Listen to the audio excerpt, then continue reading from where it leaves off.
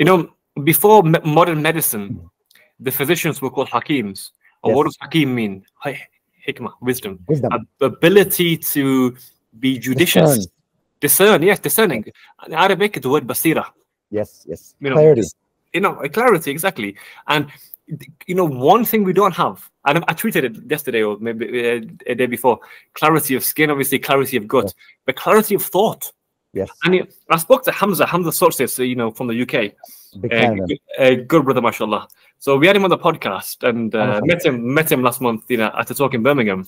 You know, guy, mashallah, he's 50 but looks 30, great shape, alhamdulillah.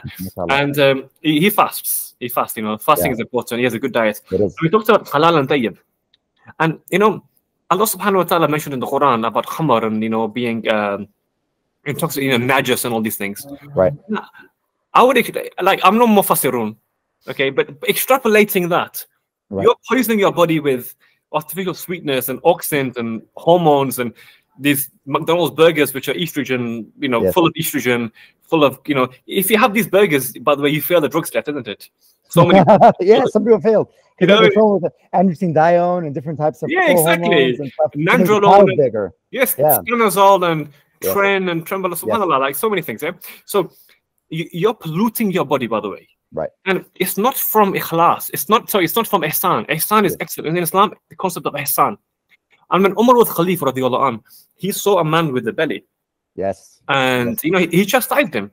He used to carry a stick with him. He carried a stick with him. Yeah. And he said, what is this? You know, to the nearest translation. And he said, this is a blessing from Allah subhanahu wa ta'ala. He said, no, this is a curse. Or and the words in Arabic are very similar. It's nama and niqma. So he played on words. That the guy said this is a ni'mah, a blessing. He was boasting, like, I can eat. I'm rich. I can afford to be rich, to be fat. Which because before obesity was a sign of richness. Yes, exactly. Almost said no, this is a nuqma.